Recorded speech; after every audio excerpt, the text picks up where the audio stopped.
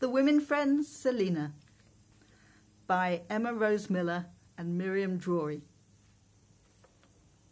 I arrived in Vienna in 1916 on a steam locomotion that wound its way through the Austrian countryside with its lush hills and its pastoral villages.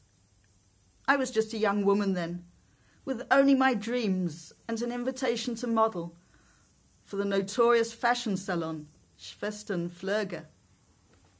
I remember sitting there in the airless carriage with the windows up and the grey veil of smoke swirling past me as the train gathered speed, racing away from Tyrol, away from all I had known.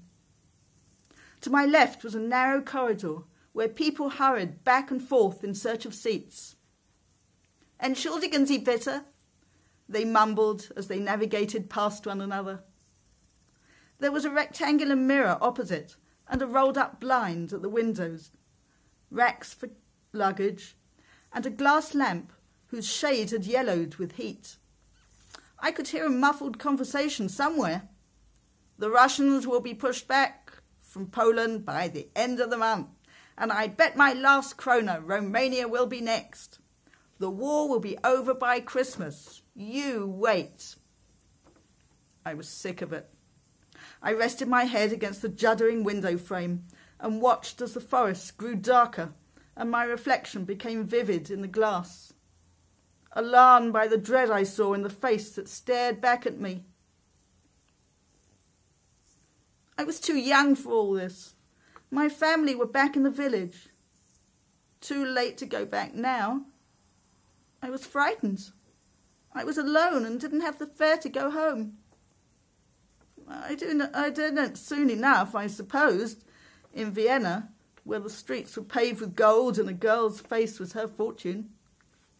"Tickets, please, Fräulein."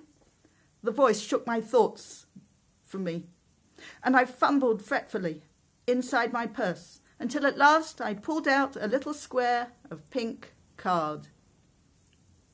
I should never have left Tyrol. It was almost midnight when the train eventually came screaming into Vienna Bahnhof, with its steam billowing and brakes hissing between the two white towers that flanked the main hall. I looked up as I alighted and heaved my case onto the almost empty platform, up towards the arched window right at the top of one of the towers, wishing he was here with me. Leon. He could have come with me on this big adventure to the city, but instead I'd probably never see him again. So begins The Women Friends, SELINA, the first of a series of novels based on Gustav Klimt's masterpiece, The Women Friends. The novellas are written by Emma Rose Millar and me, Miriam Drori, and will be published on the 1st of December by Crooked Cat. We hope to see you at our online launch party.